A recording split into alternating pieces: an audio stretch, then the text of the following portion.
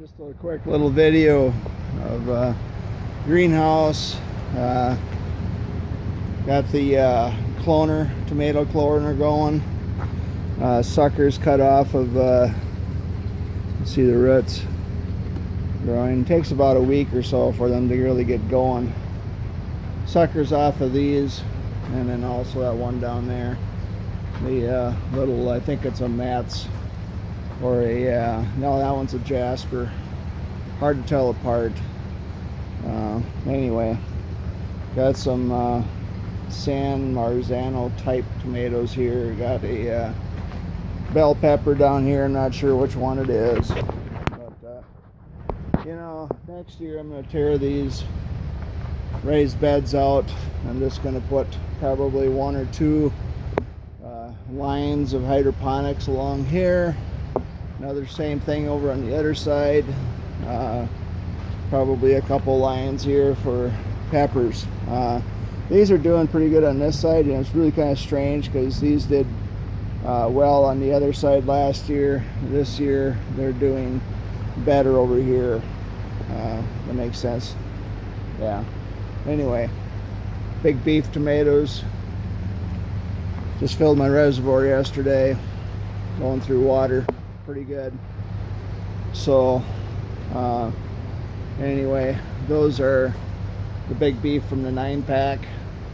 These are the big beef that are original or in single packs. A couple of these have decided to let the sucker split off.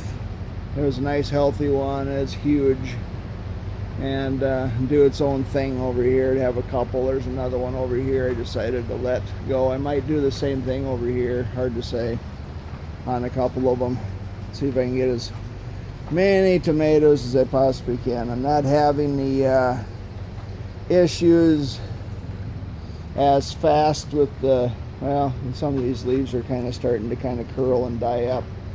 So as that happens, I'll just start clipping them up from the bottom. Slowly let them soak in the sun. But anyway, I'm gonna have to start over on my lettuce. It's kind of gotten away on me. This one here looks like a sow thistle.